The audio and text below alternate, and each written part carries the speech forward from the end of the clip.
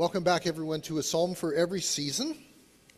We are now in the middle of a wonderful set of psalms where God is brought to our attention front and center as the great King and the great Lord of the universe, ruling, reigning, high above every nation, high above every person, high above everything that there is in all of creation. God rules and reigns high above all of it. That's what's in this small set of Psalms. And we see in this small set of Psalms that he is not passively engaged in his creation. He's the furthest thing from passively engaged. He's not like the classic watchmaker. You ever heard that illustration before? The watchmaker who creates and then who puts the watch up on the shelf and just lets it run and do his thing. No, God is not like that. He's a God who plans, a God who acts, a God who rules, a God who sustains. And this particular group of Psalms instructs us how it is that we should worship such an awesome God. So today's Psalm is 97, and it begins with these words: "The Lord reigns, let the earth be glad, let the distant shores rejoice." The Lord reigns means that the Lord is king, right? Yahweh, Melech is the two Hebrew words. The Lord is king. He reigns as an infinite king, as an eternal king. He reigns because he has power beyond any measure or any degree.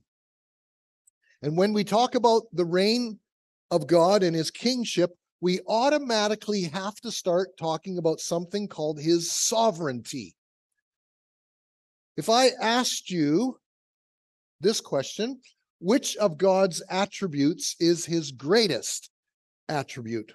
Some of you would say his holiness is the greatest attribute. Some of you would say his love is the greatest attribute. Some would say, no, it's his wisdom. And some would say this and some would say that. And there are literally dozens upon dozens of different awesome divine attributes that belong to God, that set him apart uniquely and eternally as God. But there is a general consensus that one attribute is the key. And that attribute is his sovereignty. Sovereignty. Without possessing the attribute of sovereignty, God is not in charge. Not really in charge. Not in charge of his universe, not in charge of the world. And without his sovereignty, he would be unable to do what Ephesians 1 says that he does. And that's this, that he is working everything out in conformity with the purpose of his will to the praise of his glory. Now that's a mouthful, but that's what Ephesians 1 says he is doing because he is sovereign. Without sovereignty, he would not be in charge of the world. Something else would. Now you tell me what's in charge of the world if it's not God. It's a ridiculous notion to even think about. Obviously, God is sovereign over the world. Sovereignty is the key. Also because it involves many, many other divine attributes. A sovereign God has to be all-knowing. And that means, well, we always use the word omniscience when we talk about God being all-knowing. A sovereign God has to be all-powerful. Well, and we always use the word omnipotent to describe his power that is without limit. And a sovereign God has to be absolutely free to do whatever it is in his will, and we call that God's self-determination. So those who say that God's love is the most important attribute, you can't say that they're wrong, because God's love is indeed very important.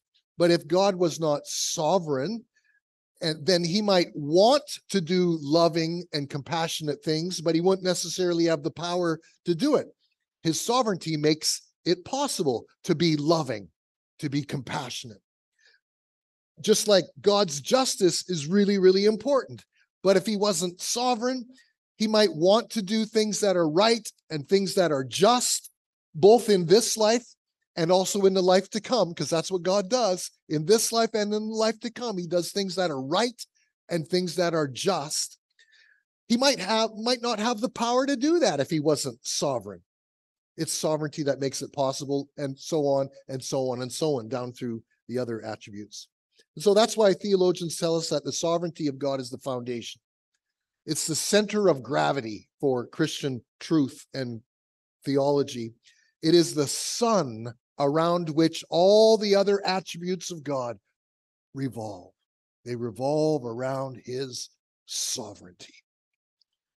Plus, on top of all that, brothers and sisters, it is the sovereignty of God that gives you and I tremendous, incredible comfort and strength and joy in every aspect of our life.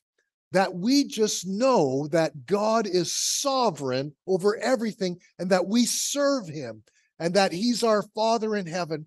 That's the thing that gives us incredible comfort and strength.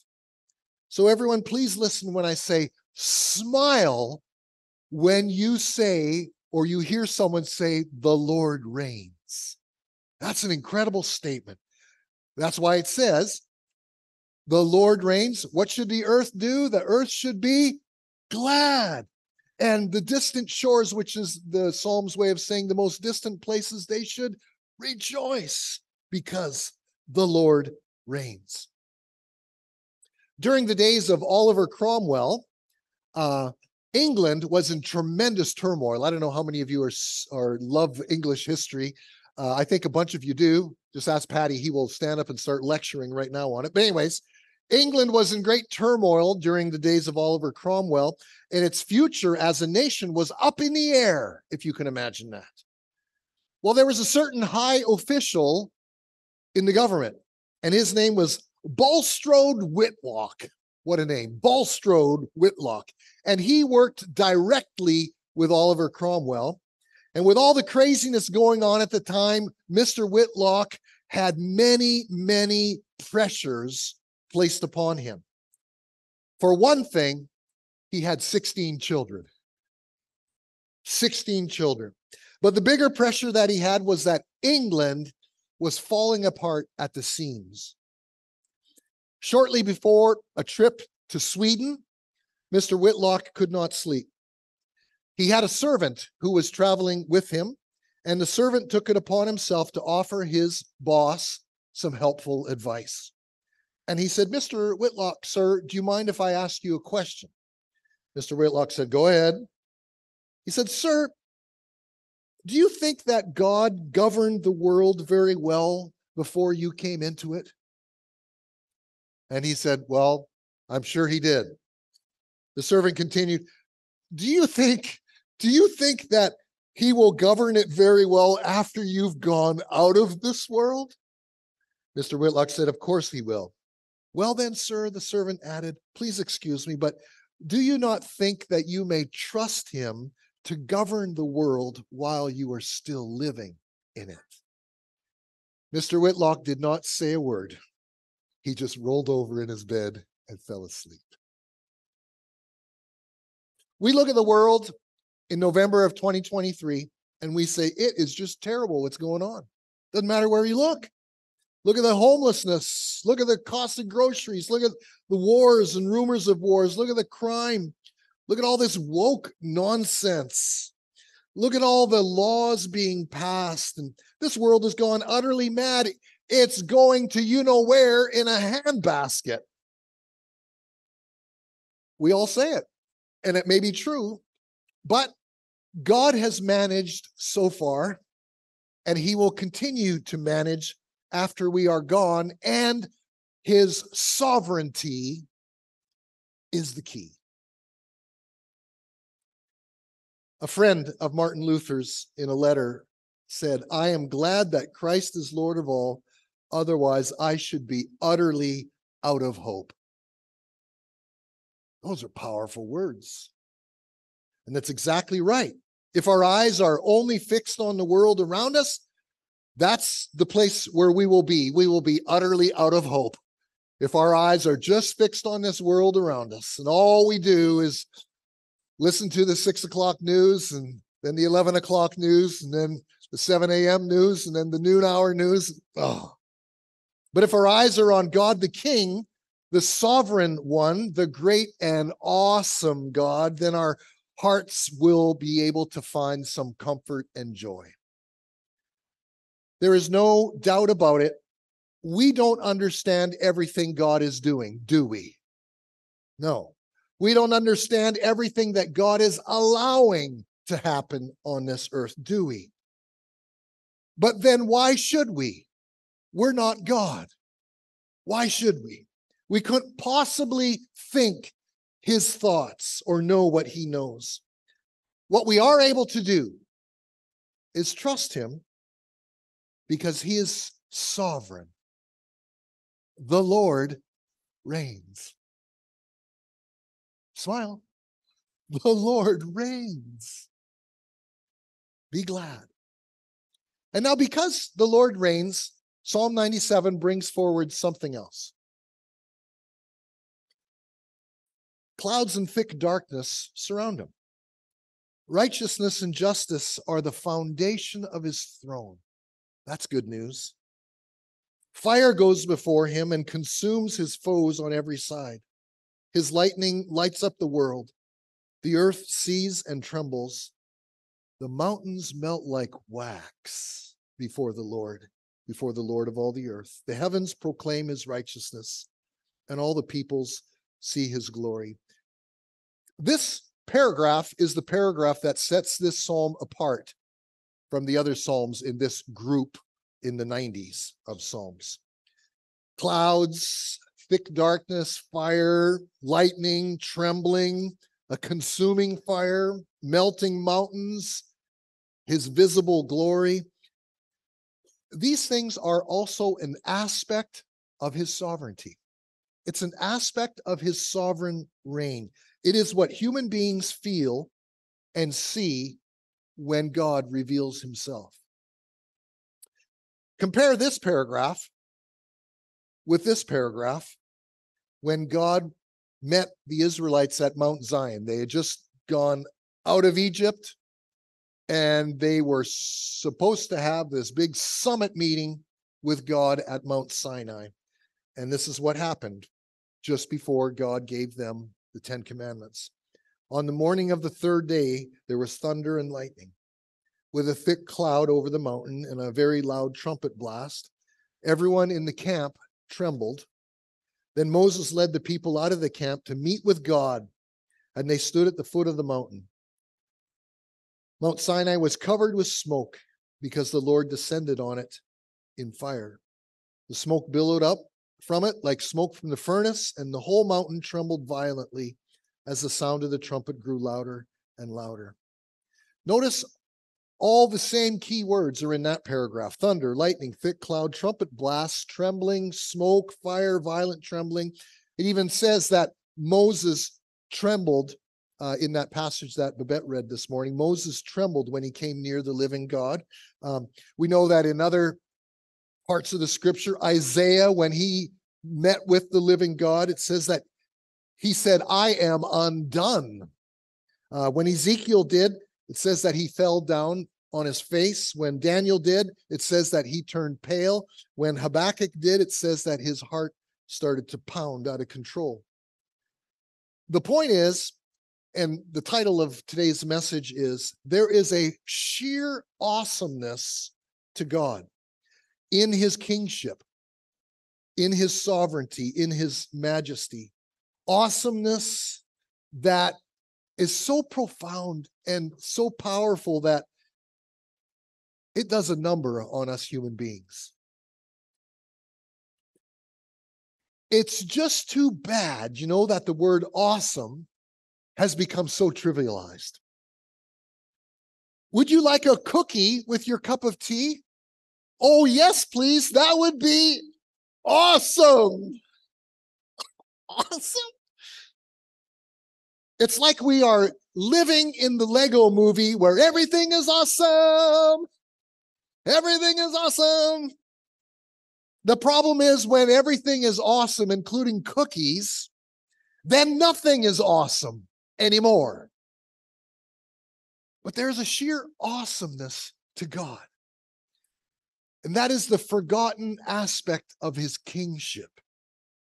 People have become, as you well know, casual towards God, superficial and shallow to the level of blurting out, oh my God, this, oh my God, that, 100 times a day. Apparently, to many, God is not awesome. Not awesome. But don't worry about it too much. Just because the world has trivialized his awesomeness, he is still awesome.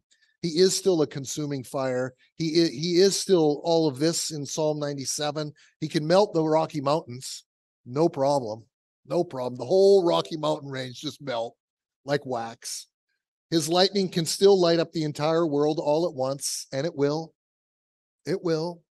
And the heavens still proclaim his righteousness. All you got to do is look outside, and the peoples will see his glory, and they do.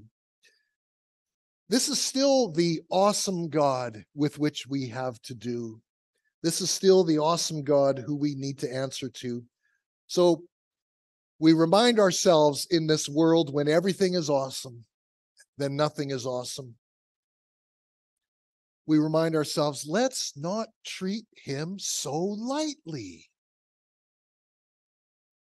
One of my favorite pastors and theologians said, the ease with which some people approach God and speak of God is not a sign of their deep acquaintance with God, but rather a sign that they hardly know God at all.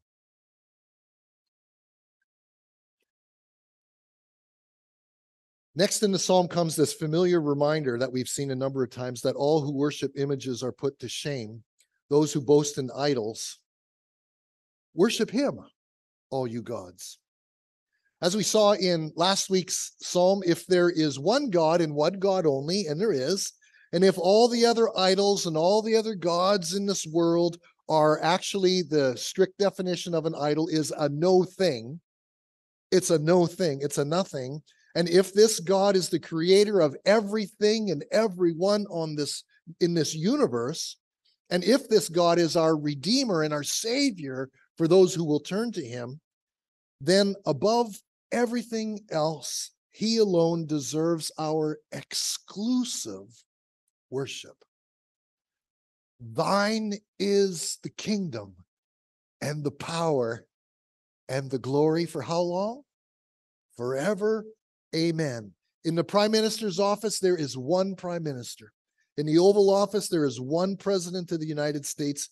In Beijing, there is only one President of the People's Republic of China. And seated high above the circle of the earth, beyond our galaxy and beyond the countless trillions of other galaxies that are out there, there is but one God, the only God, the living God.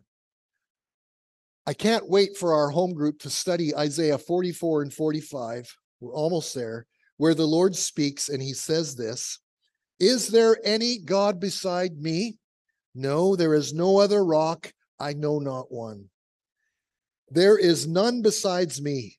I am the Lord, and there is no other. There's no God apart from me, a righteous God and a Savior. There is none but me. It's like God is up there in the heavens looking around.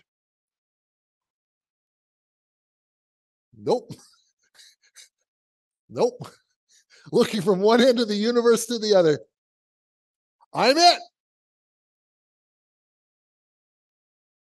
When you consider the sovereignty of God and his kingly power and his sheer awesomeness, that singular command makes total sense. Worship the Lord and worship him only. Total sense. And yet, strangely enough, idols continue to proliferate. What's an idol? An idol is anything more important to you than God. Anything that absorbs your heart and imagination more than God. Anything that you seek to give you what only God can give. The idol of self, the idol of status, the idol of popularity, the idol of sex, the idol of technology, the idol of money and materialism. We well know that the people of the world sell their souls to idols constantly. But the sad thing is when a Christian would do the same, sell their soul to an idol. Why is that? Why would a Christian want to worship any one of the idols that I just mentioned or any other idol? The answer is located in the heart of Psalm 97. It's because we know so little of the one true living God. We didn't even know that he is awesome. We didn't even know that he's a consuming fire. And the reason, of course, that there's so little knowledge of the true God is there's so little knowledge of the Bible and of prayer and of worship. This calls for repentance, and it calls for back to the Bible, our food and drink.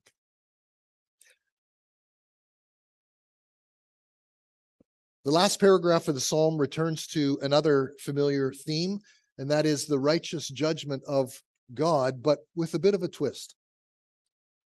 Zion hears and rejoices, and the villages of Judah are glad because of your judgments, O Lord. For you, O Lord, are the most high over all the earth.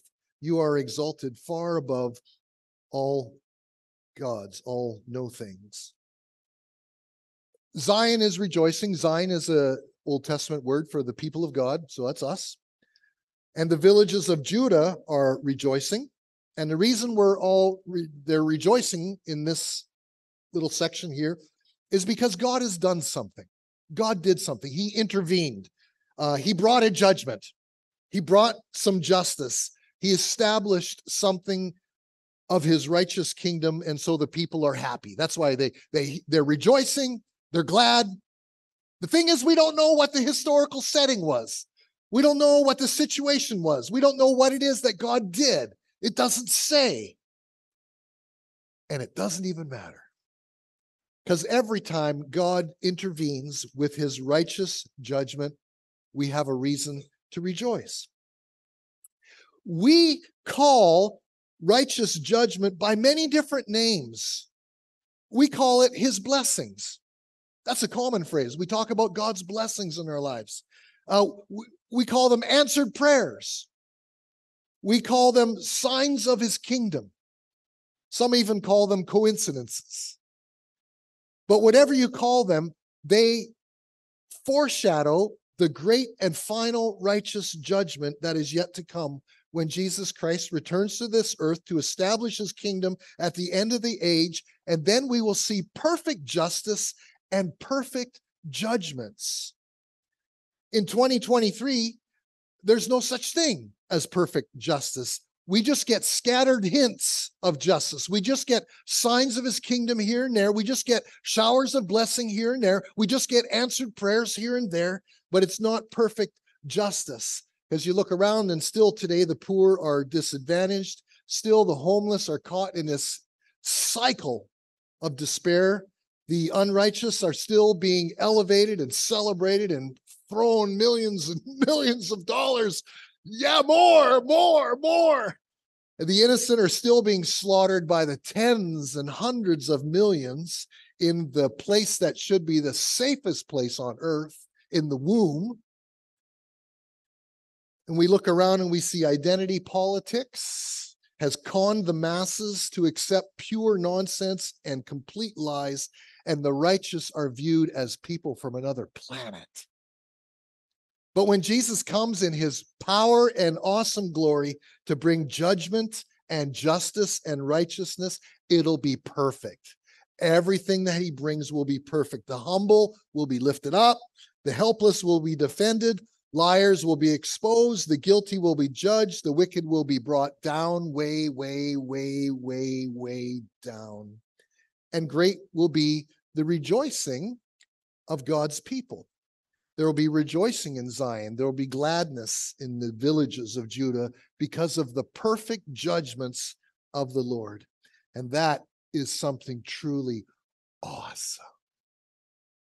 We're not used to using the word judgment in association with something that causes joy. But what we see in these Psalms throughout the 90s And even before that, over and over again, is that judgment. When God judges, it's a good thing. And here in the Psalms, we're told that he's coming. He's coming to make everything right. And of course, we believe that Jesus is coming again. And when he does, he will make everything right. Now, the people of God, we have nothing to fear from his judgments.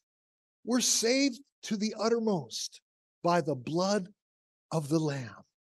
Sins forgiven, sins burned up our sins are, dressed in white, carrying lamps that are burning bright. We await our King who's coming soon, and we await with joy. And so the final verses of this psalm bring practical encouragement for people like us who are very much alive in 2023 and living in bad times, surrounded by all kinds of evil things. It's one thing to say the Lord reigns when you're up in heaven, and they are saying it up in heaven, the Lord reigns. It's another thing to say the Lord reigns when you're here on the earth and there's so much evil and there's so little righteousness and the swamp has not yet been drained. So the final verses just coming up now, I'll warn you, they tell us how we should live in these times. And look at the opening line. Let those who love the Lord hate evil. You haven't heard a sermon on that too often, have you now? For he guards the lives of his faithful ones, and he delivers them from the hands of the wicked. Light is shed upon the righteous, and joy, parenthetically, is shed upon the upright in heart. Rejoice in the Lord, you who are righteous, and praise his holy name. Let those who love the Lord hate evil. I think we've just found the commandment that is the most frequently broken. I think. To hate evil is to put yourself on the side of God. Isn't that the side we want to be on? If you want to be on his side, then you have to hate evil. And in these verses, God says that for those who hate evil, he will give you everything you need. He'll give you protection. He'll give you deliverance. He'll put light on your pathway. He'll put joy in your heart. And that sounds like a good deal. In exchange for, if you'll hate evil on this earth and not participate in it, I'll give you protection, deliverance, light in your path, and joy in your heart. That's what belongs to those who love the Lord. But to hate evil is not natural. Not for us human beings, it's not. Not natural at all. In fact, naturally speaking, we love evil. We are fascinated by evil. We are drawn to evil. Goes all the way back to the Garden of Eden. Adam and Eve were perfectly happy and content. And then there was that tree over there called the knowledge of good and evil that was just so interesting. It's so attractive. It's just like, just love to get my hands on one of those. So how do we hate evil when we so naturally are drawn to it? The difficult thing to say is this, that hating evil is a sign of conversion. To hate evil is a sign of conversion. To hate evil comes from God. It's a God-given gift. 3 things for you to wrestle with. Number 1, when you hate evil, you have to hate all of evil. You can't be selective. I hate this evil, but not this one. Number 2, when you hate evil, you can't compromise with evil. It's a take no prisoners kind of thing. And then number 3, when you hate evil, you have to hate it in yourself, first and foremost. That's really where the rubber meets the road. Hate it in yourself first. Which takes us then to the fitting conclusion in verse 12, rejoice in the Lord, you who are righteous, and praise his holy name. If we don't praise God with joy on this earth, who will? If we don't praise God with joy now, when will we?